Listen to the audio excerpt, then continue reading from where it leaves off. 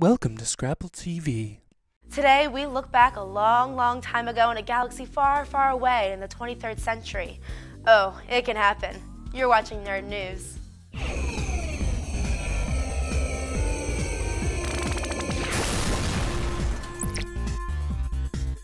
Let's talk 2013 movies. Up first, Guillermo Del Toro. Del Toro. He even sounds like a superhero, and he is. Heck, his Hellboy trilogy was wrapped up by part 2. Probably. So where is he turning his attention to this year?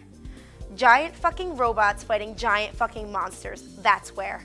Pacific Rim.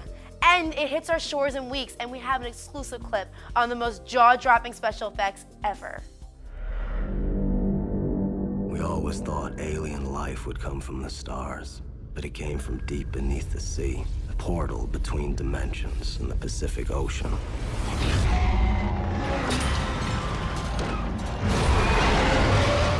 Something out there had discovered us. They counted on the humans to hide, to give up, to fail. Wow, I admit that did look good, but it's no Johnny Sacco. Pacific Rim ends when the young female protagonist finds herself in a flurry of supernatural creatures, and then her father shoots her in the stomach. That's just a guess. And speaking of things blowing up, JJ Abrams, who every fangirl loves for creating the new hot Spock, and every fanboy hates for the same reason, has been handed the control of, brace yourselves, Star Wars. The man who swore that he wouldn't go over to the dark side has joined the Empire, and after reaffirming his fidelity to Star Trek universe, which he rebooted, Abrams has brought in, not sold out, to the giant Disney machine. An actual giant machine, by the way. Is there a clip?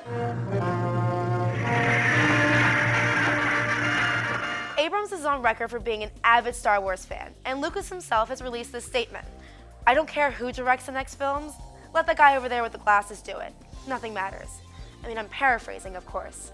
But Abrams has said that he'd willingly kill all of the crew of the Enterprise off if anyone gives him any shit about this. Just ask the guys in the red shirt.